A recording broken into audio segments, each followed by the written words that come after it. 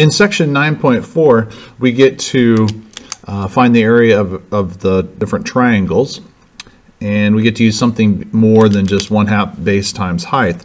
So in a traditional triangle, it's 1/2 the base times the height. And where that comes from is the fact that every triangle is really just half of a parallelogram.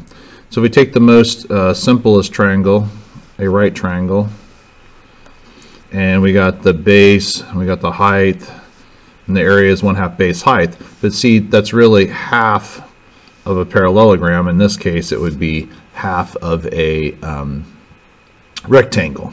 So that's where the formula comes from.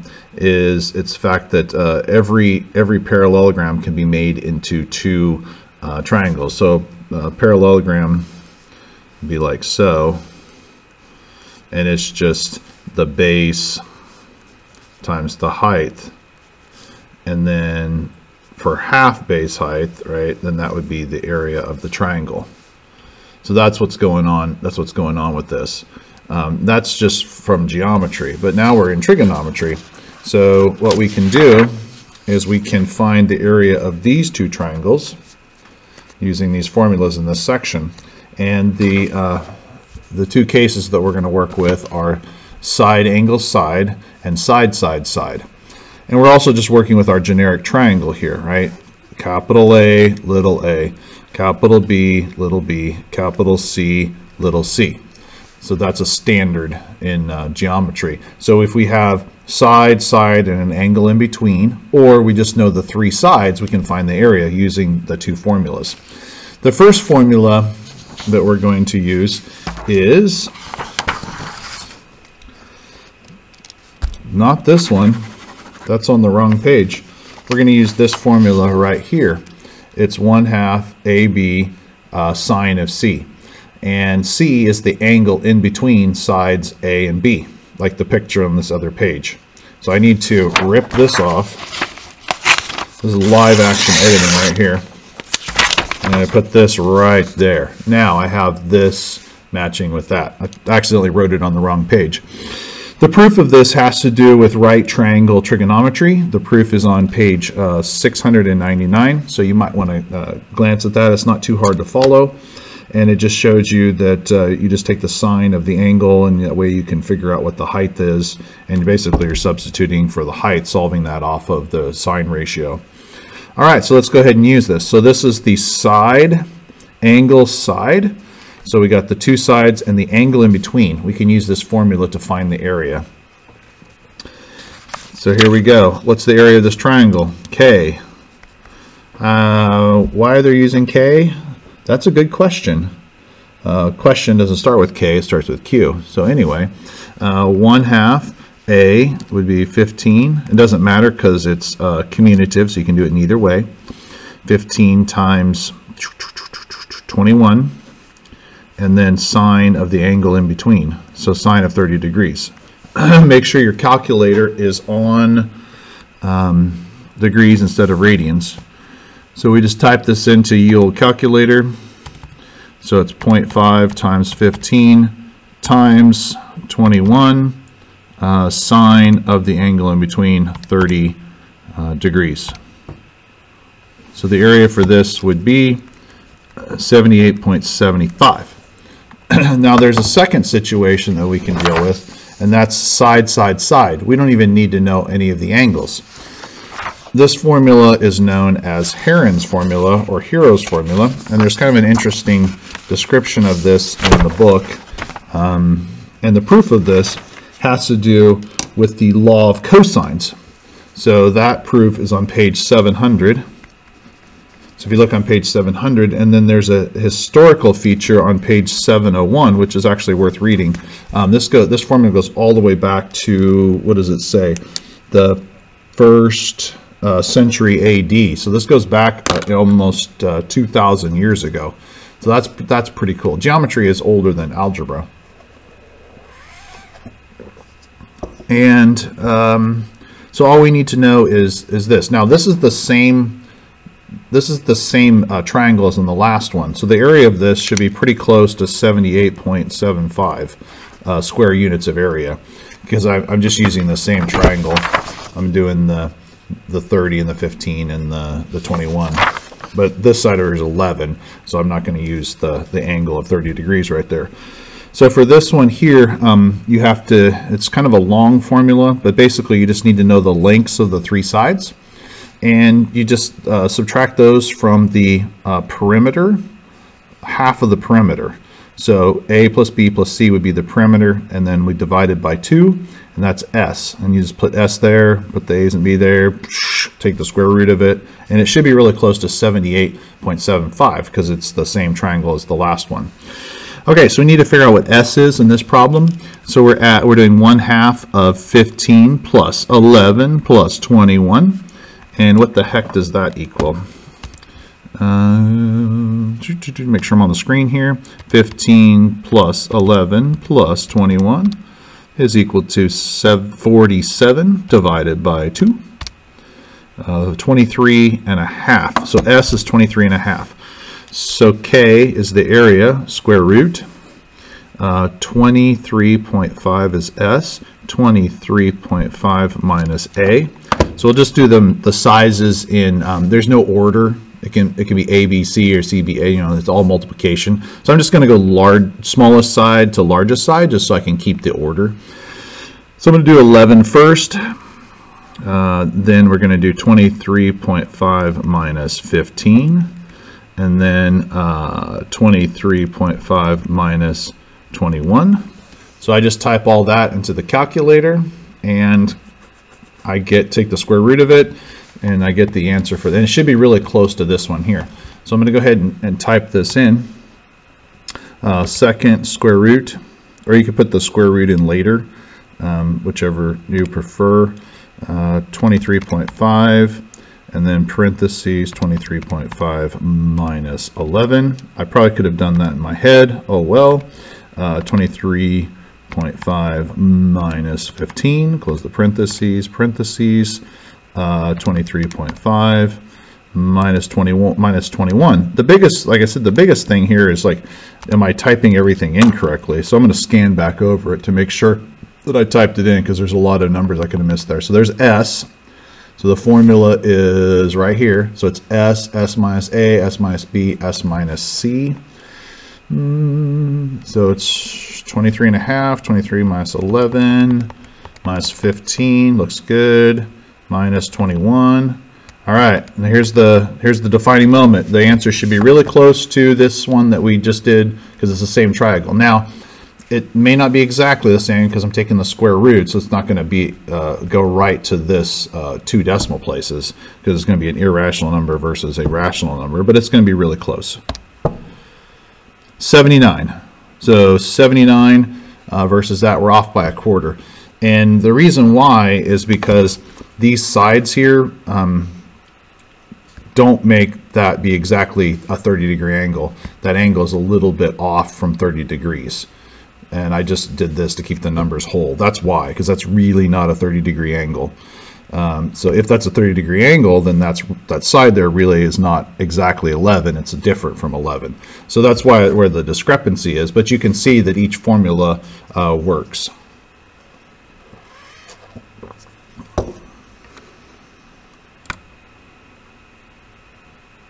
All right. So here we are with the exemplary problems. Number 7 is first. And I'm going to use this formula right here, the 1/2, the 2 sides, and sine of the angle in between. So number 7 is the exemplary problem. So the area it just asks us to find is 1/2. It's the 2 sides angle in between. So the 2 sides are 2 and 4, and then sine of 45 degrees, not 40 degrees. Good thing I got my tape right here.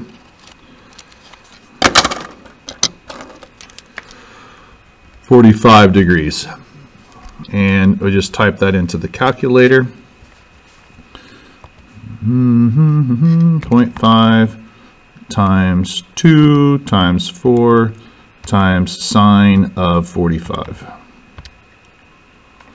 Okay, so the area of this is 2.83. All right, you do number 9 now.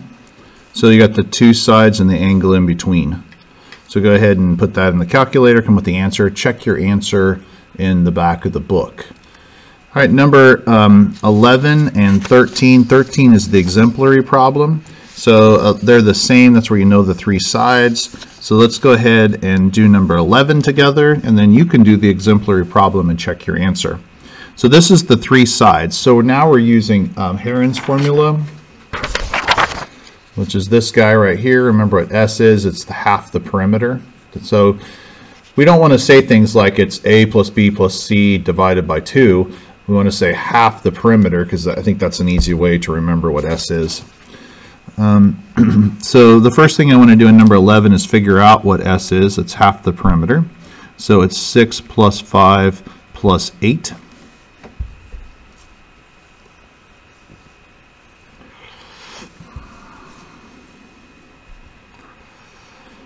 And let's see.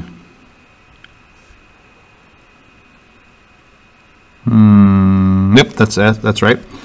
So that's 11, 19, half of 19. 19 divided by 2 would be 9.5.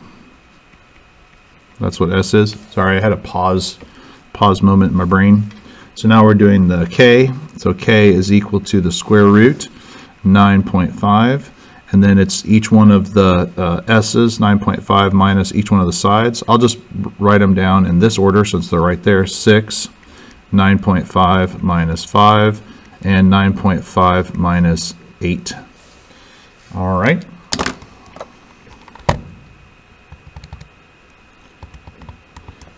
And we type this into ye olde calculator. So second square root, this is probably the hardest part of this, 9.5, left parenthesis, 9.5 minus 6, parenthesis, parenthesis, 9.5 minus 5, parenthesis, parenthesis, 9.5 minus 8, parenthesis, enter. So 14.98, 2 decimal places, so 14.98 is the area of that it matches. So now I want you to do the exemplary problem, which is number 13. So there we go, the exemplary problem. So you do that one and we're good.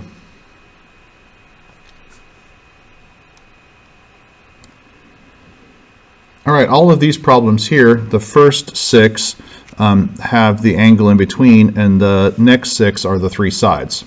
So they're the same problems, they just don't have a picture associated with them. Now, this will probably turn into like one of those quiz thingies I've been doing, but how do you know that it's the angle in between? That's the question. So we know that these are the three sides, but how do you know it's the angle in between? Well, we go back to our triangle, right, our basic triangle here. So angle A, capital A, is between B and C. So so it's really A, B, C. C, capital C, is between the little two, right? So it's still A, B, C. B is between these two, so it's A, B, C. So no matter what you do, right, it's A, B, C.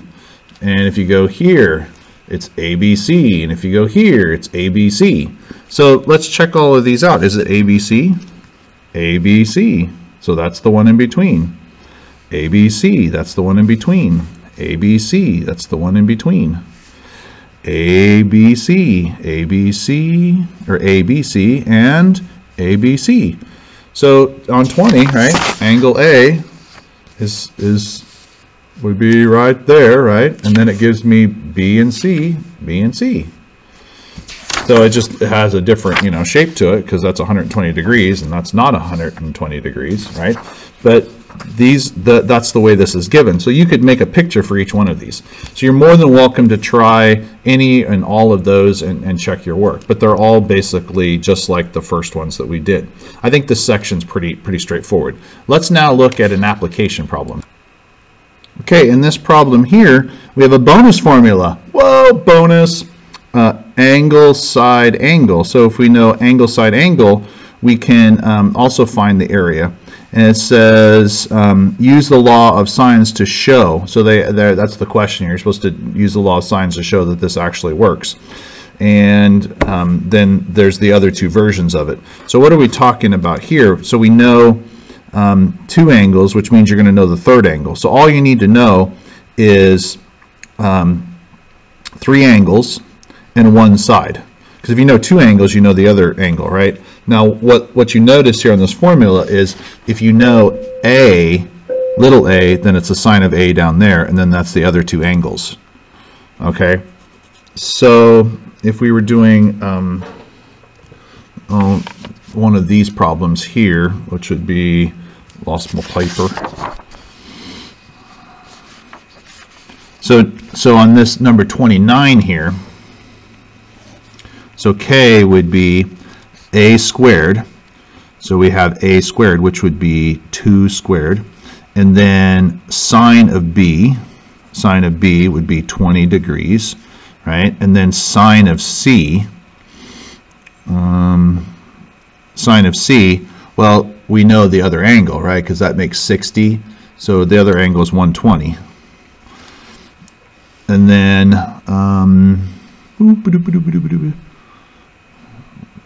the 2 sine of A, sine of 40.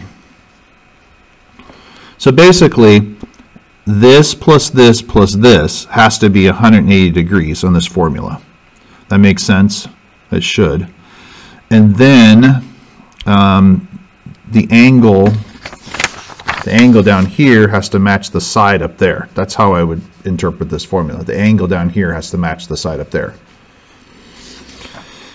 So we just type all that into the calculator and we would get the answer. So, so it'd be 4 parentheses 4 sine 20, close the parentheses, parentheses, sine 120, close the parentheses, divided by parentheses 2 sine 40 degrees. And the area is 0.092. 0.92. All right. So you have to do a little calculation here, right? But the main thing is you have to have the side and the angle, right? The side goes on the top, the angle goes on the bottom. So the side goes on the top, the angle goes on the bottom on number 33. The side goes on the top, the angle goes on the bottom, and so then the 10 to 10, or the sine of 100 and sine of 70 would be on the top, right? So that plus that plus that, those are opposite. So that's how that formula works. Go ahead and try one of the other ones and see what you come up with there. Try an odd problem and see if you get the right answer.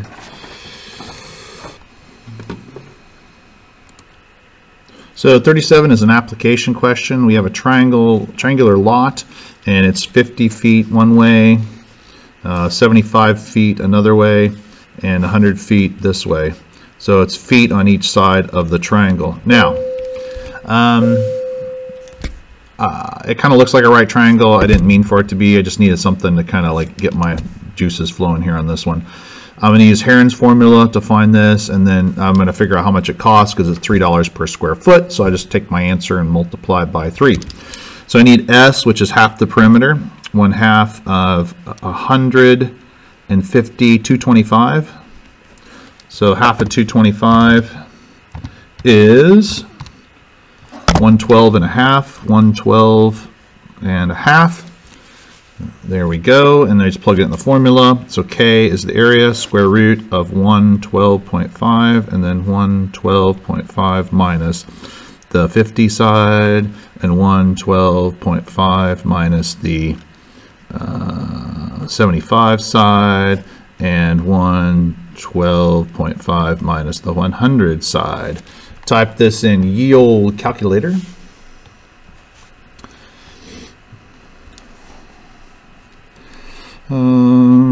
Second square root 112.5 parentheses 112.5 minus 50 112 12.5 minus 75.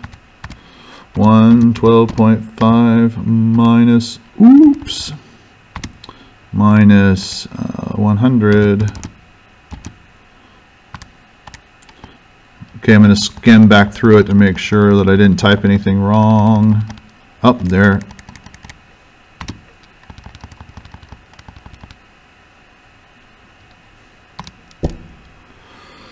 Okay, so it's 18.15, and then I need to, that's $3 for each square foot, so I times by 3, and I get $5,446.38. Woohoo! I just bought myself a rectangular lot. Okay, this one is for you to try. The dimensions of the home plate, and this is Major League Baseball, so these are the dimensions of the home plate, and we're supposed to find the area of home plate. So how would you do this?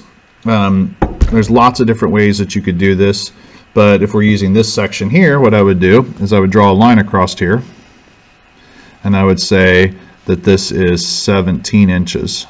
So I have 17, 12, and 12, so I can use Heron's formula to find the area of the top, and then the area of the bottom here is just a simple multiplication of length times width. You would know the angle in between, so you could say this is 45 degrees, right? Because it's a 45, 45, 90 degree triangle.